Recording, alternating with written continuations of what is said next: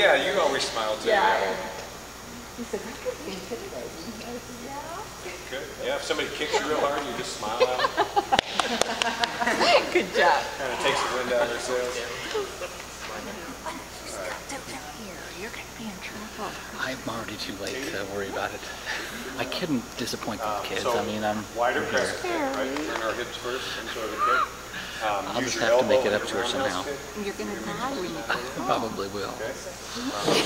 That's just those two things. Well, we love really you. Well. You have really good Appreciate it. focus and a lot of intensity. Do you want me to call and check on you later? They did fantastic, didn't they? Yeah.